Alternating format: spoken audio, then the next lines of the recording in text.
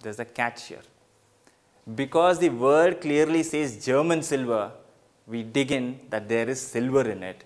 But in this option, though the word says German silver, the percentage of silver in German silver is nil. It's just a name. Then what is the German silver? German silver is an alloy of copper. There are various alloys. As I said earlier, when you prepare for your entrance examination, you have various probabilities. The alloys of copper. Brass is an alloy of copper and zinc. Bronze is an alloy of copper, zinc and tin. Similarly, German silver is an alloy of copper, zinc and nickel. So like this, I would like you all to prepare a chart of all the alloys of iron, copper, aluminium. It will help you in your preparation. Therefore, the correct answer, the percentage of silver in German silver is 0%. It doesn't contain any silver at all.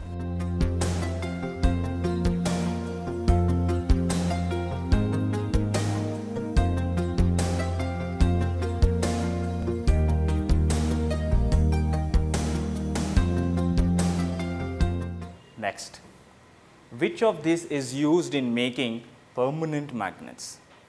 As you learn the compositions of each of these, you will get to know the alloys are being used in various proportion for preparing various components. Let me discuss one by one. Invar steel is used in making pendulums. Alnico is used in making magnets.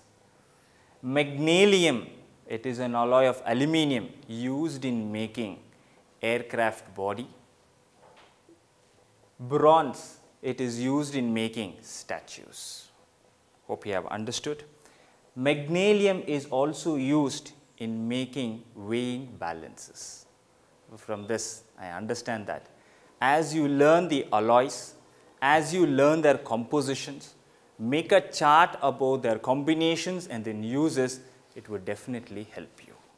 The correct answer in this. Which of this is used in making permanent magnets? The right option is option B, Alnico. Option B.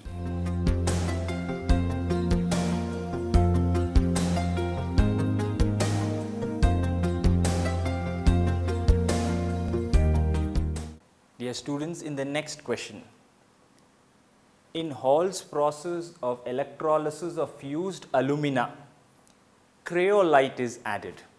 Let us know what exactly this cryolite is. Cryolite is Na3Al(F6). Cryolite is also an ore of aluminium. The role of cryolite comes in the last stage in the preparation of aluminium, extraction of aluminium basically. In the Hall's process of extraction of aluminium from alumina, cryolite is added, fused with calcium fluoride. The role of cryolite is it lowers the melting temperature of alumina. It also enhances and increases the conductivity of alumina. Understanding that without cryolite, alumina requires a very, very high temperature. By adding cryolite, we are doing two important processes. We reduce the melting temperature of alumina as well as we also enhance the conductivity of alumina. So let's read the options now. Increase the melting temperature of alumina, decrease the melting point of alumina, increase the conductivity, does both B and C. So the right option is, as I said, the addition of cryolite lowers the melting point of alumina and enhances the conductivity. Option B, decreases the melting point of alumina, is right, as well as option C, increases the conductivity, is also right. Therefore, my right option is option D. Both B and C are right.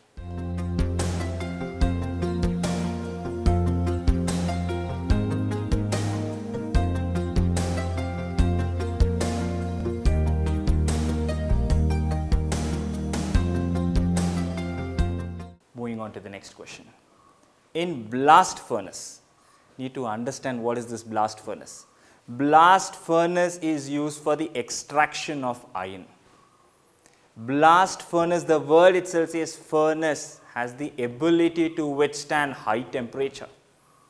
As we take the ore, mix it with limestone and then coke, the mixture we call it as charge. Charge is introduced into the blast furnace, and when air is blown through tires, various reaction takes place at various zones at the respective temperatures. The zones are zone of reduction, zone of combustion, zone of slag formation. Very important these three are. Zone of reduction takes place at 500 to 800 Kelvin. Zone of slag formation at approximately around 1123 Kelvin. Zone of combustion, it reaches to the epic, that is 1500 Kelvin. Understanding from my words, I hope you got the answer. In blast furnace, the maximum temperature lies in zone of combustion, which reaches 1500 Kelvin. Therefore, the right option for this question is zone of combustion, option B. To have a simple recap, zone of combustion 900 to 1500 Kelvin, zone of reduction 500 to 800 Kelvin, zone of slag formation 1123 Kelvin.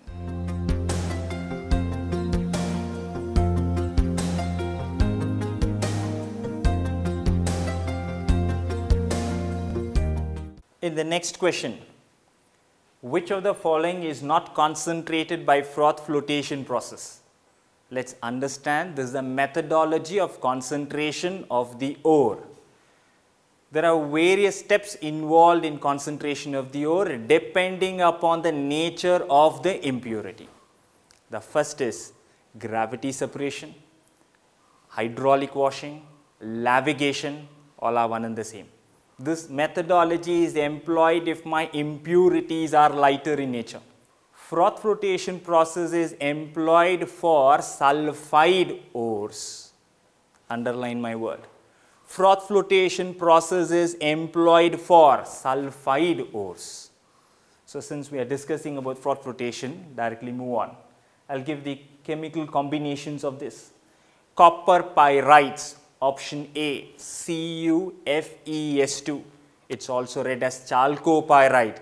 Sulfide is there. Cinnabar, HgS. Sulfide is there. Pyrolusite, MnO2. Sulfide is not there. Zinc blend, ZnS. Sulfide is there. From this now you would have understood, before I tell the answer, in all the options A, B, C and D that we have discussed, C doesn't contain sulfur or sulfide, the chemical combination for pyrolusite, MnO2, therefore this is not concentrated by froth flotation process.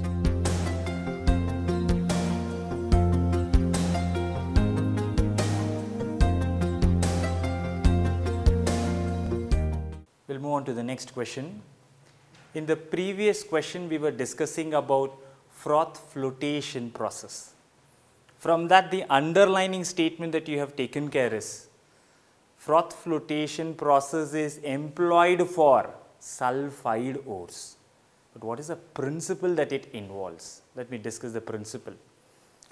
In froth flotation process, it's a method of removal of impurities, where the rule is like this. Remember my 5 words: tank, ore, oil, water, air. In a tank, you are taking the ore, you are mixing it with oil and then water, and you are blowing air. Hope you have understood this logic. The ore is preferably wetted by oil, while the impurities are wetted by water. This is a basic underlining statement in froth flotation process. the ore is preferably wetted by oil while the impurities are wetted by water. Therefore, as I read the options, difference in solubility of ore and gangue particles, magnetic properties of gangue and ore, preferential wetting of gangue by oil, preferential wetting of ore by oil. The right option is option D, wetting of ore by oil is right. At the same time, wetting of the gangue by water is also right. The option that matches is option D.